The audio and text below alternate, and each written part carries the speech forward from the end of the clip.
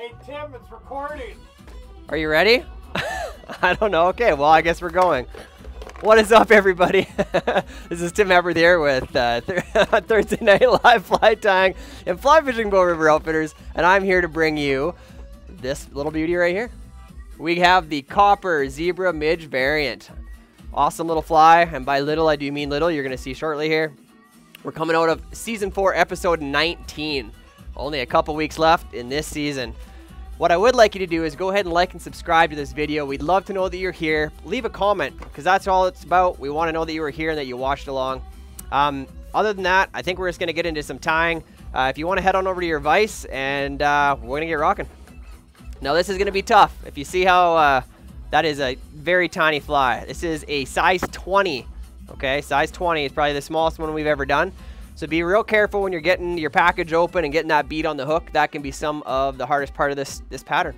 Okay, so what I'm going to do for thread today is I'm tying with some olive colored, because this is just the color that I've chosen. You could go with black as well. But I'm using an olive colored UTC 70. So you're going to want something kind of small because this thread is going to build up quick. So I'm going to come in just behind the bead here. And I'm going to start laying a little bit of a thread base down. I'm going to go in there and trim out that thread, and I'm going to come to about the hook point with my thread, and I'm going to tie in our first material. So the very first thing we're doing is we're leaving this little bit of a shuck, and we're using just a single strand of copper colored flash. Okay, it's just crystal flash is all it is. So we're going to tie this in right up on top here, and important that we keep it right on top of the pattern, and we're going to take this right down pretty deep into that bend. Okay, you see I took it in quite deep. And I'm going to work my way back up a little bit. I took it deep. First thing, I'm going to trim this to length. So we want it to be about half the length of the overall fly. So I'm going to come in here, leave that about there. It's going to be kind of tough to see until you pull this out at the end, just because it's such a tiny little fly. Next material we're going to go ahead and tie in here is we have some size extra small copper wire. Okay. Here's my copper wire. I'm going to come again here, tie this in, make sure it's secured all the way up to the bead.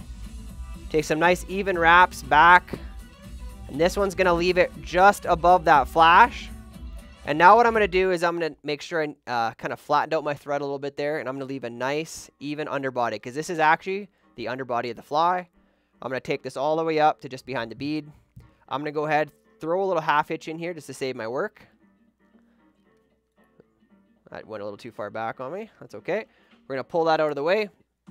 And now what we're going to do is we're going to slowly wrap forward, okay? So nice, evenly spaced wraps of that wire. We're going to take this all the way up. I like to take it all the way to the bead, even though we are going to wrap back over top of it. Just a nice place to tie off. Make sure we go on either side of it. You can either reach in there and cut it out, or you can helicopter it off. If I can find my friend's scissors here, which he probably stole on me. Where did they go? All right, we're going to helicopter this one. So I can brace off the bottom of the bead, and I'm just going to take this and helicopter till it breaks off, okay? Now, the next material we're going to put in here, we have some diamond pearl braid, okay? Just a little chunk of it here. So kind of the beauty of this and being the wing case that this is going to create, it's actually just going to hopefully unwind on us eventually. So I'm going to bring my thread back to just about at the bead, or sorry, the point of the hook, just right about there, okay? Now I'm going to tie this in right on top, then I can trim it to length here in a second. I'm going to tie that little piece of diamond braid. Like I said, the reason we're using that diamond braid is because we do want it to actually unravel and kind of create this little wing appearance. So I'm going to cut it off on this side. Make sure that's nice and wound down.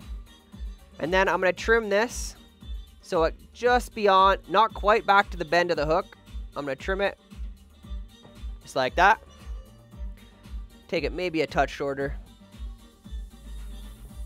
There we go. It's so hard on these tiny little flies, guys, but you just try to keep everything as clean as you can. We just want a little bit of a short wing case there. And now the last material we're going to put in is we're going to put in a peacock purl here, okay?